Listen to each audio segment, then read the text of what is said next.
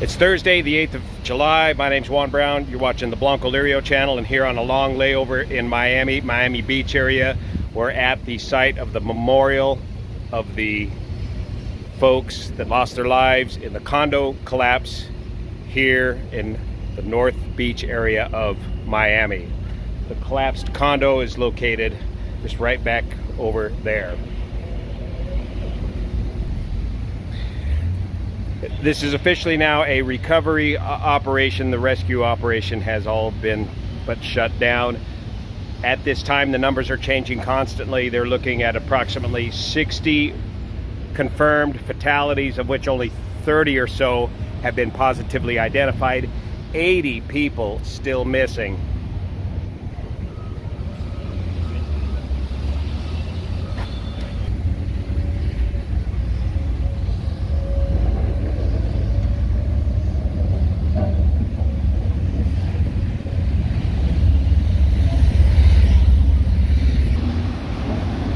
Recovery teams are carefully sifting through the remains to try to find any remains and any personal items to the remaining that belongs to all these victims of this terrible collapse. Now, what are investigators going to be looking at as far as what caused this collapse? They're going back through the records of the building. About a 40-year, it was up for its 40-year maintenance review.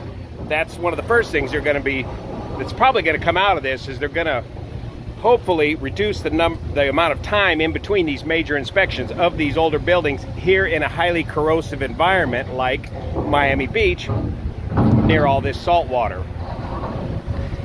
Concrete is very strong in compression. As you step on it, of course, it's very, very strong. Concrete is very weak in tension, and so concrete is reinforced with rebar or steel reinforcing bar throughout the concrete. Concrete is porous. It's a porous material.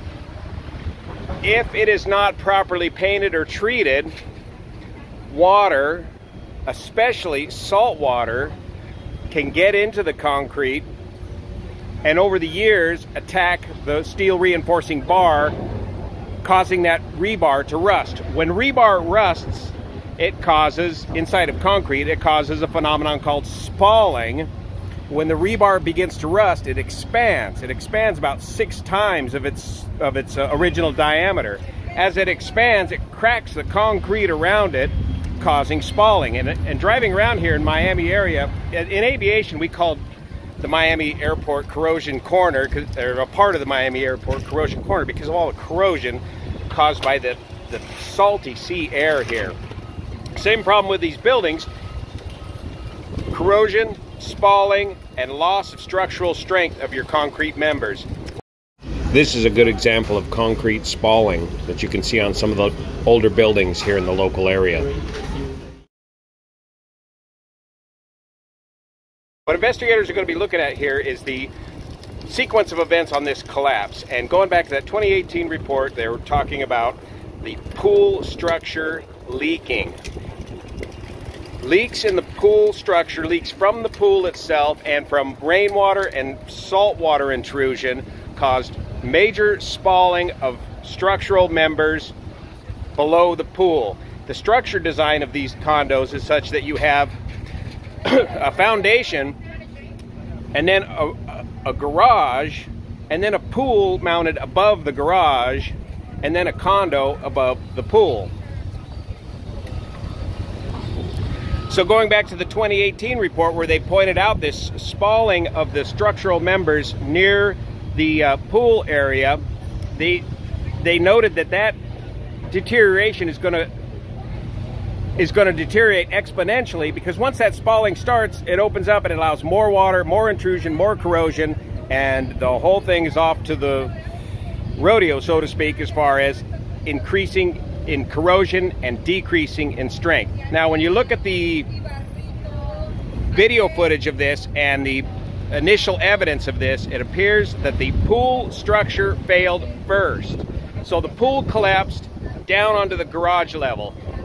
Another unfortunate design of this particular condo that they're finding out is that this foundation, the pool deck is sloped to run water off. The pool deck was sloped, but it wasn't sloped quite enough, or water was still allowed to penetrate the pool deck, and unfortunately the foundation below was fairly level. The foundation below did not have adequate slope to it to allow water to drain off of that foundation. Thus, the structural members below that foundation began to corrode as well.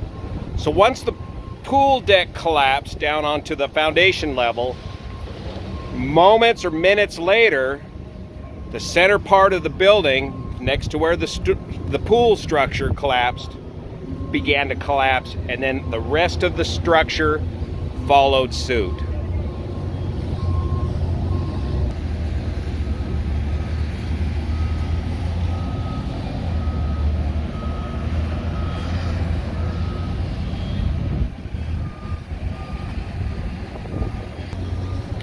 So investigators will be looking carefully at the timeline of the actual structural failure itself, which columns exactly failed, bringing down the whole thing down very, very quickly. And then they're going to go back and look at the human factors involved with the maintenance and management of this entire structure and find out why this wasn't taken care of in time. It was going to cost all the condo owners an incredible amount of money to get these repairs done. Why weren't they done in a timely manner?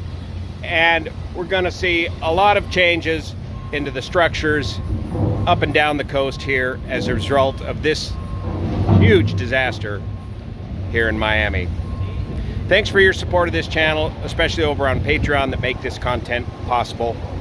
I got to get to work. See you here.